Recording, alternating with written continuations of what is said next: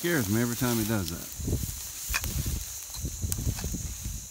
I'm gonna give a bit like a beepy beepy.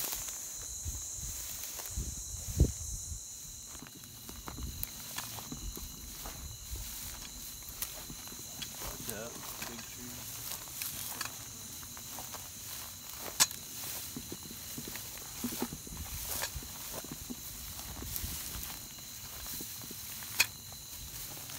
Like that out. Yeah, buddy. Don't scare him.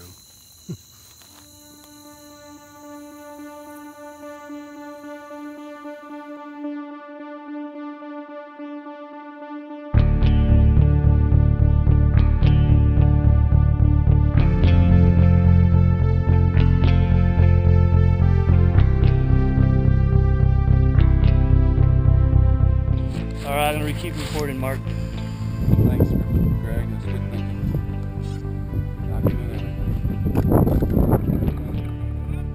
It feels like it. You ready? 3, 2, 1, up back.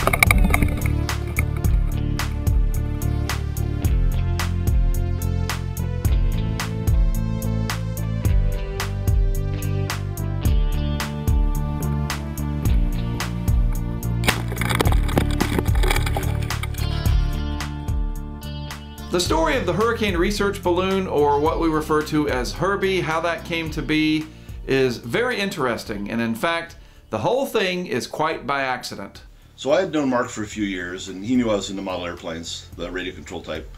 And one day I took my wife's real expensive little point and shoot camera, little Nikon, strapped it to the wing of the airplane. All right, here we go. Hopefully we don't destroy our camera. Trisha will not be pleased.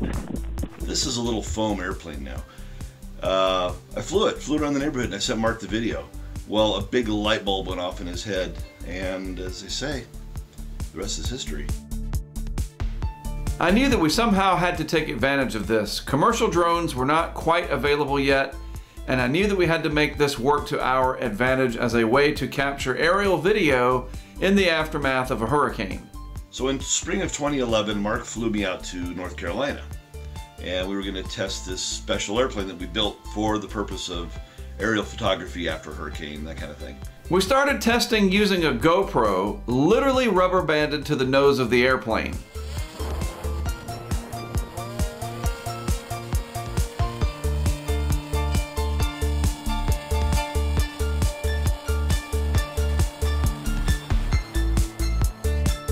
After the initial testing that we had accomplished along the North Carolina Outer Banks, I knew that I wanted to do even more testing, this time along the coast of Texas.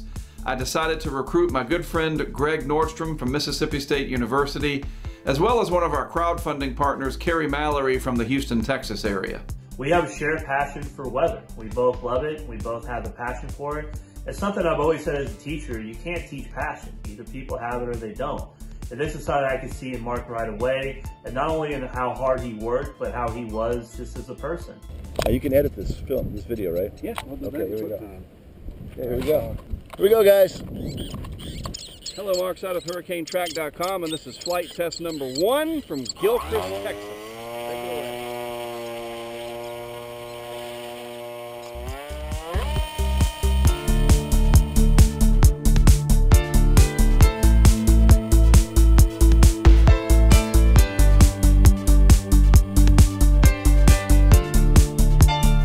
Every time we put the plane up and then took a look at the GoPro footage afterwards, we were just stunned at what we saw. And we knew right then and there that this was going to be a big game changer. It went really well, but little did I know it would lead to the birth of the HURR-B project. I was on my way back home to North Carolina after completing the testing in Texas, and I was talking on the phone with my good friend and colleague from the Cyclone Research Group, Tim Millar, telling him all about the successes that we had and the fact that I thought that we could maybe even fly the model airplane around in the eye of a hurricane at some point in time to capture some amazing video that way. And he mentioned, well, why don't you guys just attach a GoPro and whatever else you want to some kind of a payload and just launch the whole thing up through the eye of a hurricane to the stratosphere. That was the moment. It was all Tim's idea, and we ran with it. Over the course of the next year, I began funding the project and also began building the prototype payload.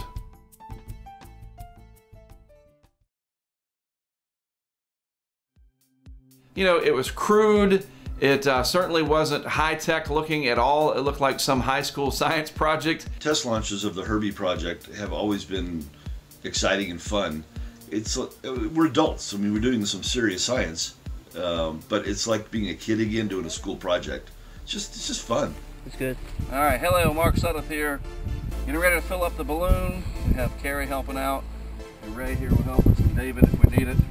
And the idea is to get it inflated, then get it tied, nice and secure, and then hopefully off it goes. The premise behind it is basically we have a balloon, just like a balloon launch from the National Weather Service, but we have equipment with it. You know, we have especially cameras and GPS and other instruments on it to record some weather observations.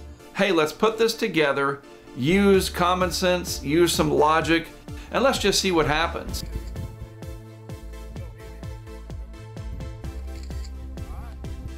Here we go. Get ready to go up!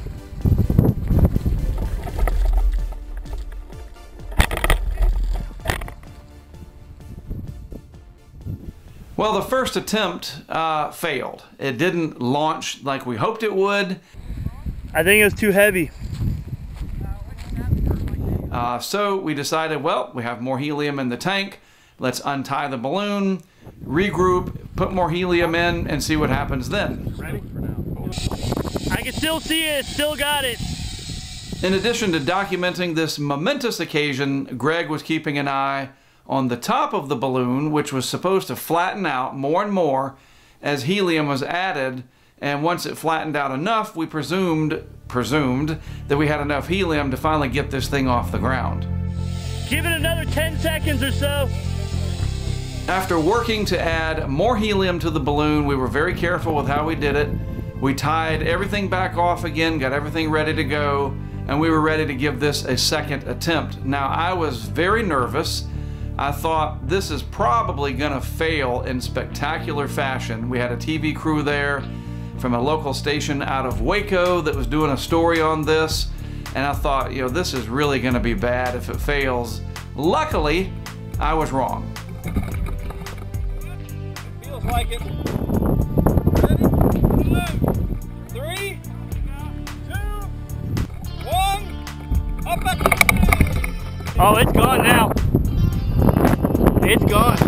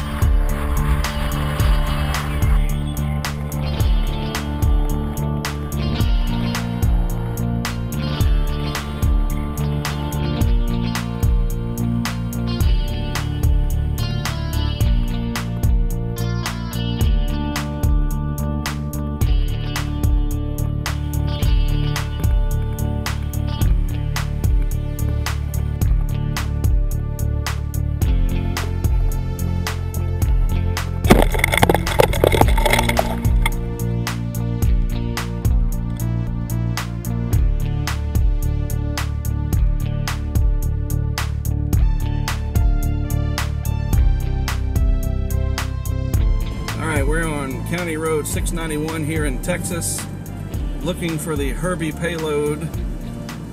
Greg over here getting kind of weary like I am. End of the day, man, a lot of stress trying to get it. This is the road where the balloon landed.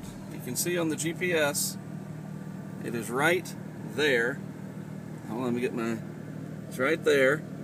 And we are right here. Got it! Straight south. Nice. Carrie found it! I see it! Yeah! Well, here it is. We found it. Carrie's the one that spotted it. Absolutely. We have not touched it yet. There's the parachute. Here's the balloon. Yep. All 4 GoPro cameras. Doing just fine. Greg, if you want to turn it over for us.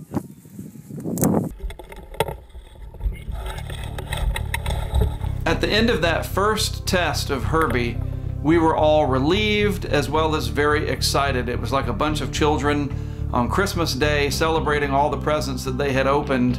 You know, we were all scientists, we were all high school science project designers at this point in time. You know what I mean? It was just a really fulfilling experience. The teamwork involved, not only for those of us in the field, but the people that helped to crowdfund it, to help, you know, put it together with their ideas, and it was very successful. This little ragtag team, we did it. And we were ready to move on to the next phase, and that was to eventually launch this in the eye of a hurricane.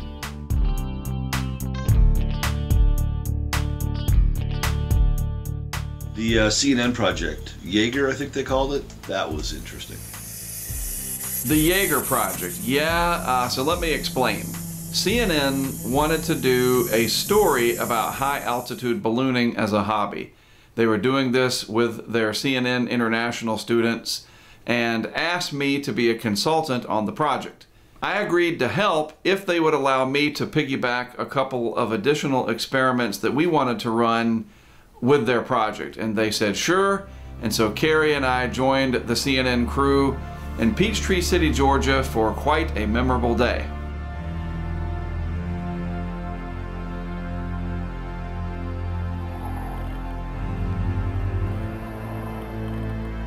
We had a tough lesson in high altitude ballooning, that's for sure. Something was going wrong, we just didn't know it yet. All we knew at the time was that the balloon burst way too soon. It was supposed to make it to 100,000 feet. Instead, it reached a burst altitude of only 66,000 feet. Come to find out, once we recovered the payload, or more appropriately the wreckage, that it was a problem with the way the payload was listing back and forth, kind of like a pendulum, and this ultimately sealed its doom. The winds in this particular launch were a lot stronger than the first launch, which caused the camera to sway violently along with the payload. This was putting stress on the neck of the balloon as well as where the cords connected to the payload. As the payload swung up, slat developed, and then it came back down, tightening the string back out. It was only a matter of time before this tightening of the string and the putting the stress on the balloon and the payload caused one or the other to give out.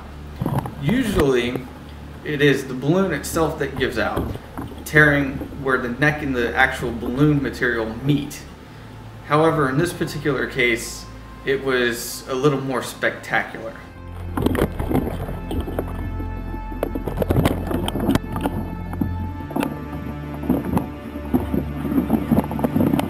It was like something out of a space disaster movie. The payload completely disintegrated, the balloon went off in one direction with the spot locator, the APRS transmitter and the GoPros and the bulk of the payload fell back to Earth relatively intact, Carrie and I finally coming across the wreckage several months later.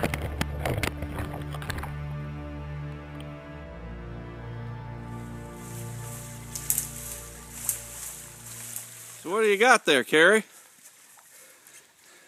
We're bringing Jaeger home. We've got all the remnants. The bottom, top of the cooler. So it was mostly intact. Yes, sir. 2 GoPros, both CNN, though the birds look like they used part of the van for a nest.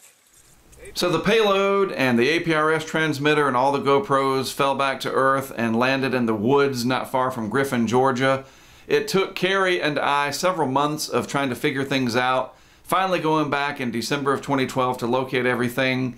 And it really helped us to solve the problem, to understand exactly what happened, why it happened, and it served as a valuable lesson that definitely helped us in the future.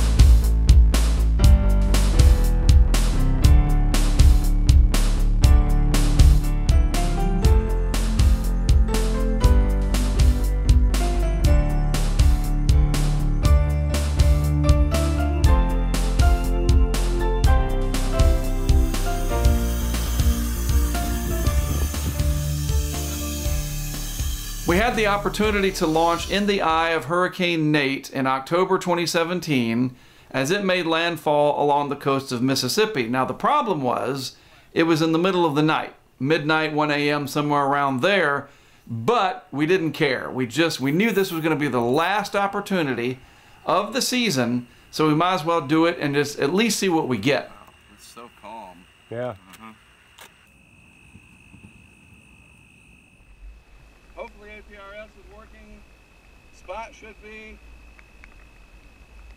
There it goes.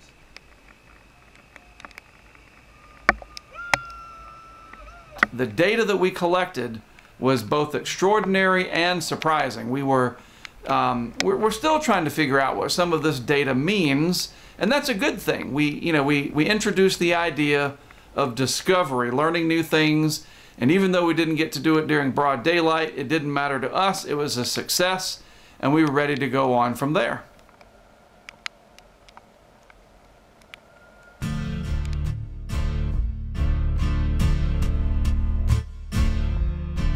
There was a lot of talk about the weather balloon during Florence and Michael, and we almost had a few opportunities. But due to a few safety concerns, we decided not to. So yes, we missed out on those opportunities. It was painful, especially the incredible eye of Hurricane Michael, a Category 5 in the middle of the day. You know, with the way we look at it, we live to do it another day. This really got me to thinking, I have no clue about this weather balloon thing. I need to get some hands-on experience.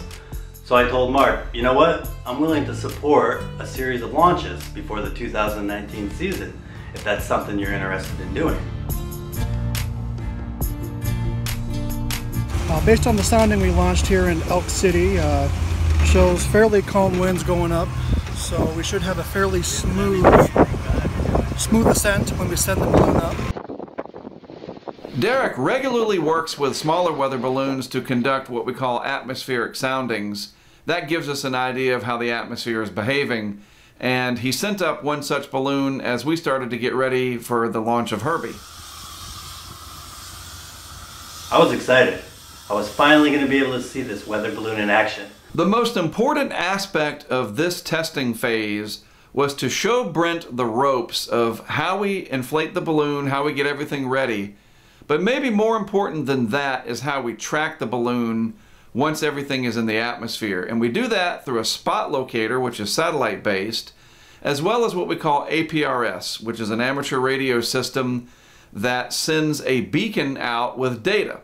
Now that is Kerry's area of expertise. He had trained me in this for the last several years. The APRS will tell us its basic location, how high it's climbing, where its final destination is in feet or meters, however we have it set.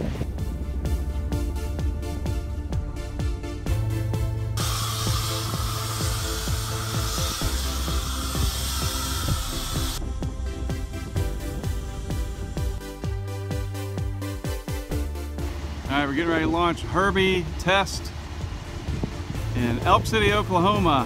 What time is it? 2:48. 2:48 p.m. Central Time. This was an exciting moment. Testing is our opportunity to learn how to get things right and do so in a fairly stress-free environment, because we know that during a hurricane, during that short period of the eye, things are going to be very stressful.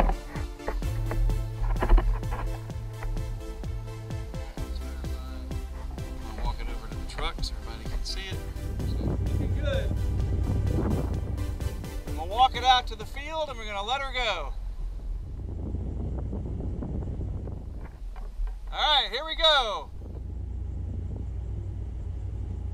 3, 2, 1, liftoff.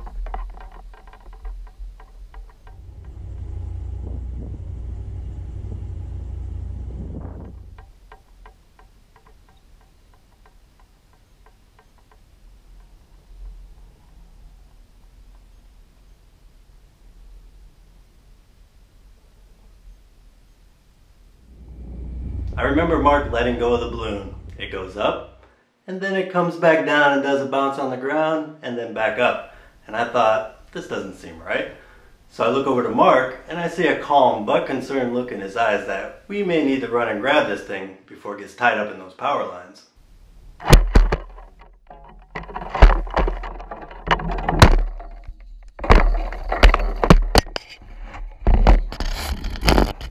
utter disaster. I had miscalculated the amount of helium that was put into the balloon, and just like it happened in Texas during our very first launch back in 2012, the payload was simply too heavy for the balloon to lift. Now, luckily for us, Brent ran it down, the payload got snagged on a chain link fence, and we avoided complete catastrophe.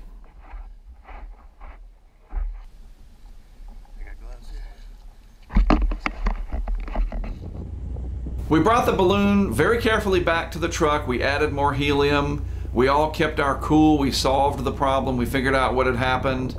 And we kept going. That's what you do. You just keep moving forward. You learn from your mistakes. And the rest of the day was extremely successful.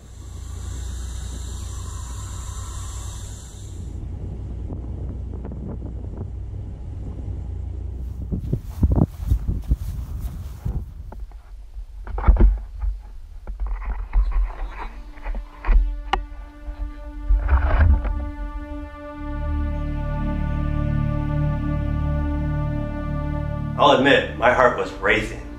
I mean, think about it. You got this small little box, a couple cameras, some weather sensors, and you're trying to send this thing to the edge of space? And this is just the beginning.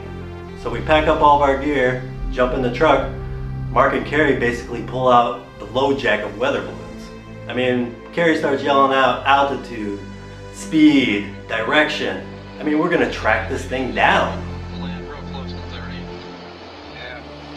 One of the most amazing things about this project is the fact that we can track this payload every moment of the way from the surface of the Earth all the way up to the stratosphere using this amateur radio beacon that Carrie had trained me on called APRS. It sends a signal back every 60 seconds telling us all about the balloon's trajectory, its location, the temperature, the humidity, the pressure in the atmosphere. And this works all the way up to about 250,000 feet. Now we're trying to get the balloon to go up to about 100,000 feet, which we call burst altitude, and then the payload falls back to Earth via parachute and we go recover it. The APRS is our key once the payload is on the ground because we can pick that signal up using a handheld radio.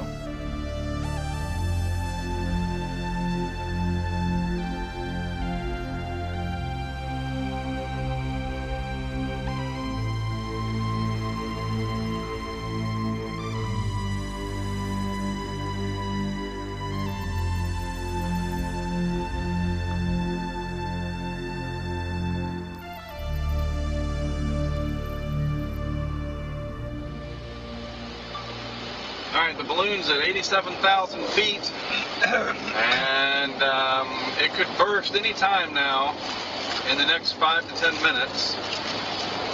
Brent driving us west on Highway 152. We gotta get there. Yeah, we gotta get there. It's up there somewhere. Finally, after 7 years of doing this project, we achieved our 100,000 foot goal. The payload made it to over 100,000 feet. Now that was great, but something was happening that was very annoying to me. The GoPros were kind of freezing up. The batteries were running out of juice way too early, about 55 to 60 minutes into the flight, and that's not supposed to happen. They're probably just getting too old, those battery packs. And again, this was very, very annoying to me, and it was a problem that I was going to have to solve going forward. Sorry, Derek. 551. 551 out in Oklahoma, and the payload's over there somewhere. We just got to go get it. I don't see it yet, but it's over there. Spot locator picked it up. The radio's going to pick it up. That's it, trying to talk to it. This is the radio that I keep mentioning. This recovery was quite easy. The spot locator, which again, that's satellite based, told us exactly where the payload had landed, and then we used the APRS signal in our handheld radio to pinpoint where to send Brent, him being the new guy and all. We sent him out to pick it all up. Across the field, towards those trees right there to grab the payload. It should just be right over there. We've had some interesting recoveries in the past. If we look at 2015 as an example, Carrie and Todd and myself all trekked through some pretty wild ranch land to pick up the payload there.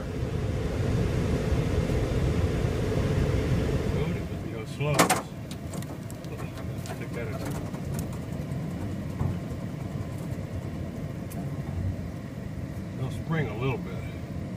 Just can't take any good sized branches out.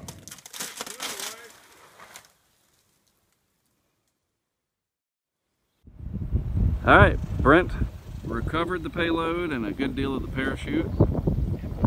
Yeah, it was hanging there. Wow. All right, so are the GoPros still running? This one, nothing. This one says full. But, interesting, okay. and then this one. It's just off. It's off. All right, well, we'll see what they got. So the payload was in the tree?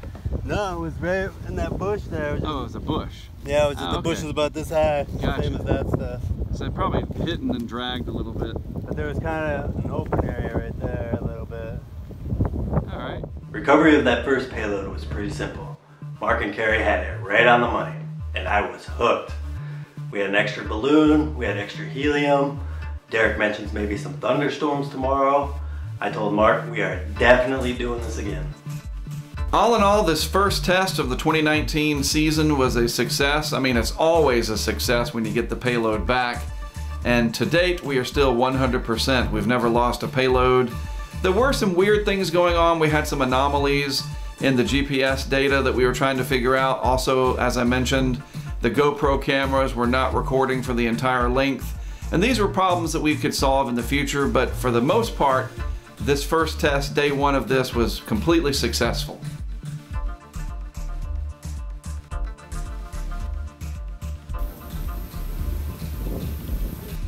This is an area that we had been to before, Pratt, Kansas. We launched here in 2016. Greg and Carrie and Todd came to help with that. And so we knew the area very well, and this is why I like the Great Plains so much to do our testing. The recovery process is a lot easier. You don't have the big population centers, the large forested areas like you do back east. And that is the most important part of this, is the testing part. We know that it's going to be difficult during a hurricane situation. Let's make the testing part as easy as possible.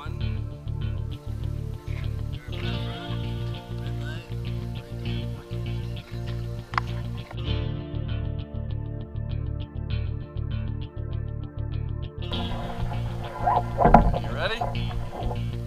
3, 2, 1, liftoff.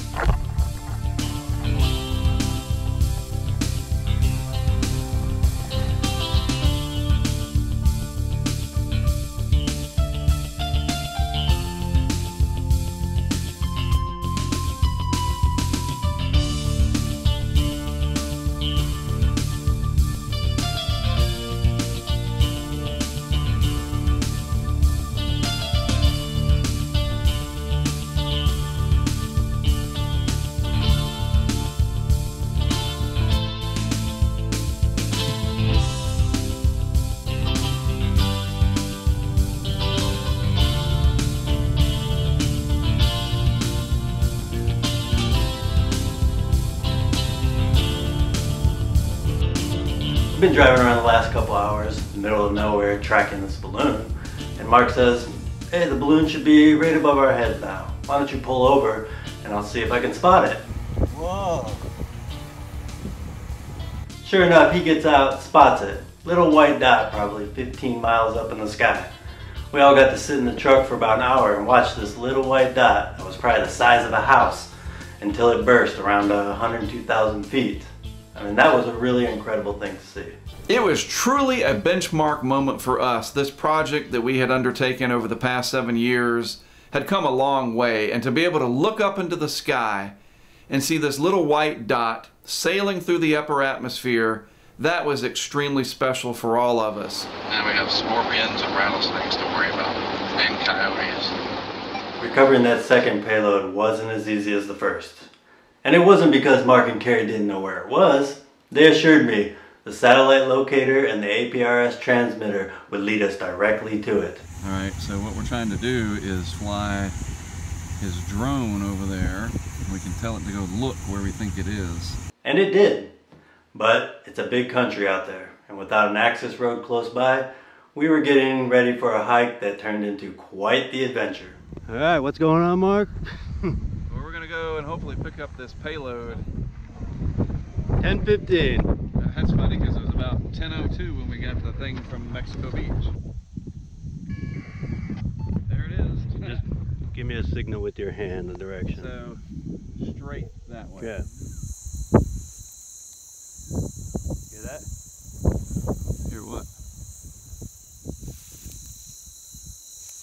Y'all walking toward the rental truck, or you still walking out? He scares me every time he does that. Kerry remained back at the truck and used his handheld radio to communicate with us from time to time, just checking in to see how we were doing. And I have to admit, I was uneasy about walking through this wild prairie land, the thicket that was out there. I mean, all it takes is one rattlesnake to make this a very memorable event on the bad side of things. Don't hear any dingoes? All right. Just trying to bear left on that ridge right there. Yeah, so I'm gonna go around this. Whatever that hump is right there. Around this thing so it don't go in.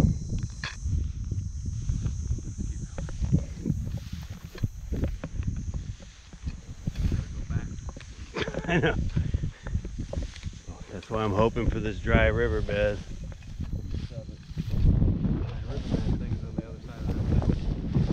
Yeah, let me just check a couple spots. See, I'm thinking we go this way. Looks flatter than this thing.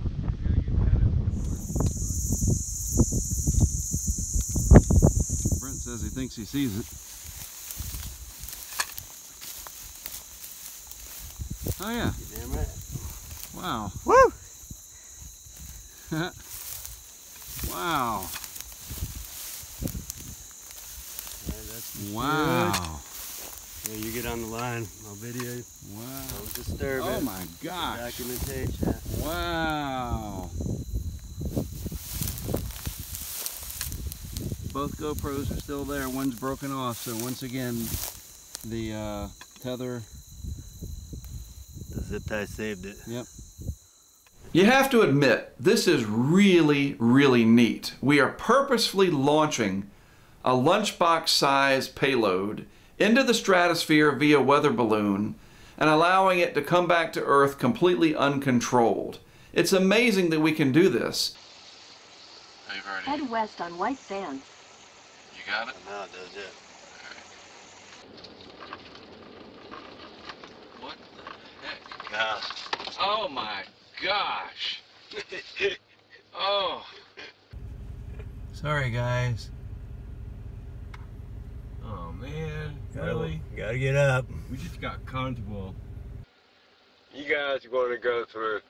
Hey man, he wants to cross over, and the guy says, I don't care.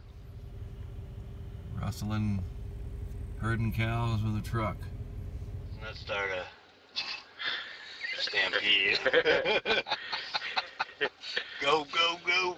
This is... Yeah, you never know what you're going to see on the Hurricane Highway when we're out there doing what we do. And we do see some pretty wild things from time to time. But you know what? This was another very successful event for us. And we were ready for whatever happened next.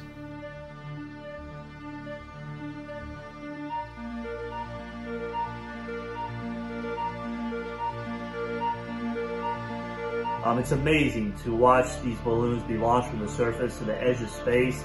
It's not only exciting, but it's great for science. But at the same time, we have to be safe. And this is something we do take seriously. I got to spend a lot of time with Mark and Kerry over the last few missions, and I've realized how important it was to get HURR-B into the eye of a hurricane. Of course, after these 2 test launches, I was hooked, and this has now become a top priority of mine. If I have anything to do with it, we will accomplish this goal, and it's going to be spectacular. The technology now exists where we can stream live video from the stratosphere, actually. It's just takes funding and time, and I know that's where Mark wants to take this.